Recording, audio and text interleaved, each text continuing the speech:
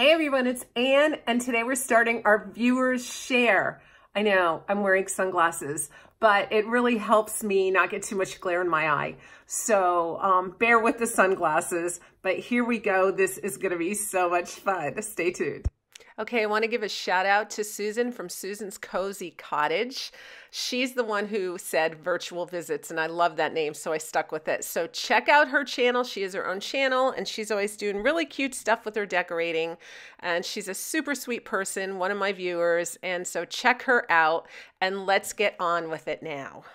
All right, these next 5 pictures are from Claudia from the Great Lakes region.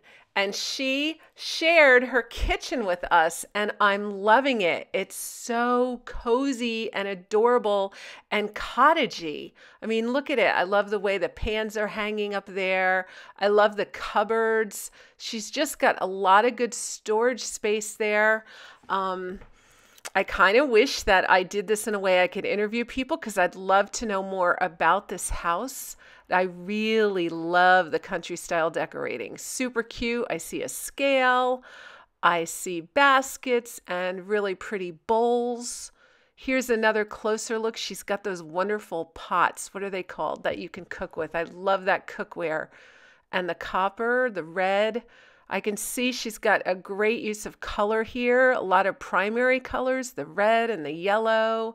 And then she's got some green that grounds you. Really cute, Claudia. I love it. I love all the storage space you have going on here. This is interesting too. You actually have file cabinets. Very cute. Look at all the great country items. I'm really liking the colors. And look with the blue wall. So again, playing off the primary colors. Those cute gingham blue curtains I'm liking. I love that oil lamp right there. And this is super cute. This does remind me very much of a Great Lakes way of decorating. Reminds me of my friend Carrie. I did a tour for her at Christmas. She's got a lot of these same kind of sensibilities. And she too was living around the Great Lakes for quite a while. So this is really cute. I find it interesting that we decorate differently in different areas of the country, right? Because if I was to see this in a magazine, I would think Great Lakes. So this is fun. All right, loving everything you have. I love those red pots. And I see you have 2 different pot racks. So everything is, oh, look what I'm seeing. I'm seeing those lots of cutting boards. Love that. Love the colander with the fruit in it. Love the use of your towels. Really nice. Very cottagey country. Okay, I'm seeing a rolling pin collection here and a colander collection. Very cool. I like how you've carried the gingham from the curtains into the shelves right there. I like those little shelves. And of course, we all love the fake fireplace heaters. I always love them. I really like that blue color on the wall. It's calming and restful, and it kind of gives a really nice backdrop for all of your country collections. So, Claudia, thank you so much for sharing this with us. This was really cool. I love going into all your homes and seeing what's going on. All right, so our next home visit is in England, and these pictures are from our viewer, Joan.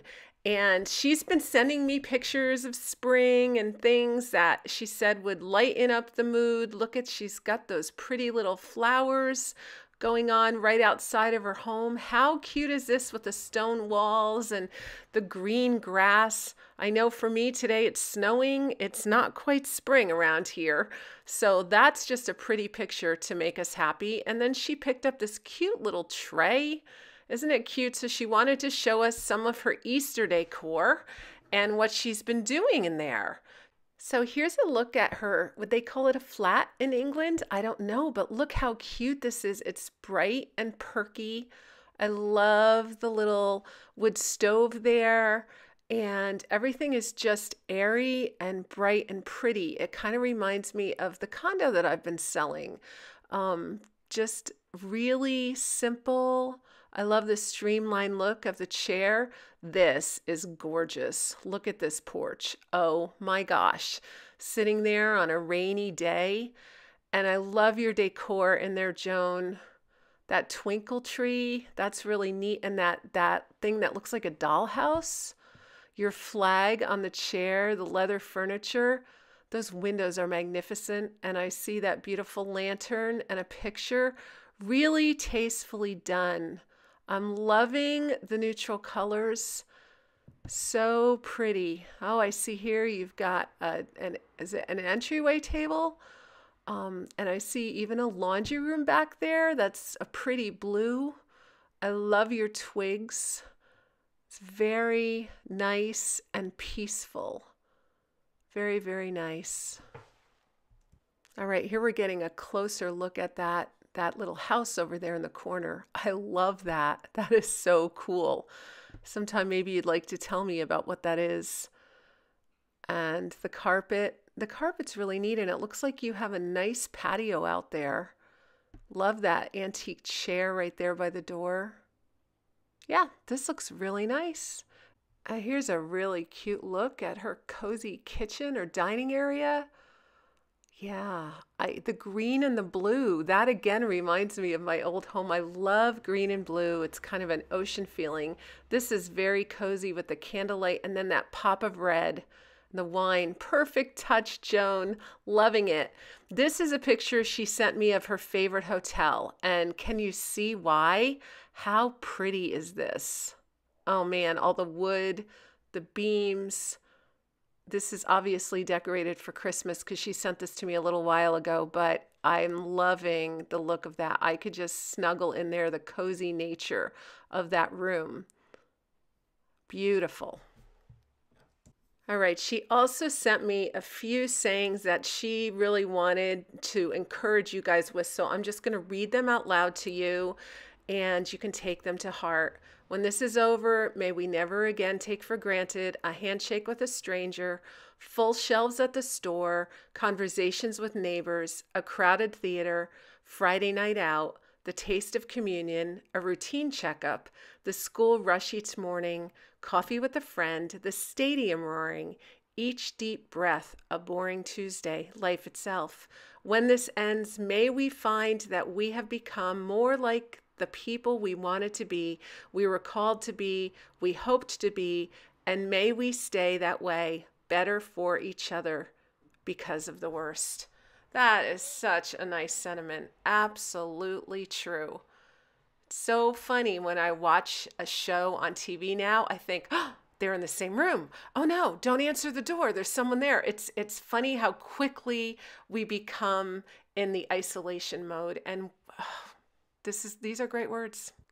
All right, here's another one that she sent me. And the people stayed home and read books and listened and rested and exercised and made art and played games and learned new ways of being and were still and listened more deeply.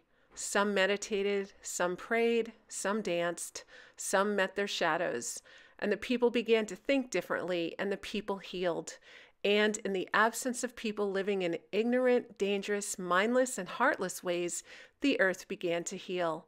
And when the danger passed and the people joined together again, they grieved their losses and made new choices and dreamed new images and created new ways to live and heal the earth fully as they had been healed. By Kitty O'Meara. What a beautiful sentiment. I've seen this on Facebook and always wanted to just talk about it and think about it because it's our time now to draw into our beautiful homes. It's the time now to draw close to our family members, even if you're not in the same house with them. We have a digital way of visiting with everybody, and it's the time that we get down to the simple basics in life. So, Joan, thank you for sharing those. This was really fun. I have many more to show you, and we will continue on with this series tomorrow. Good night.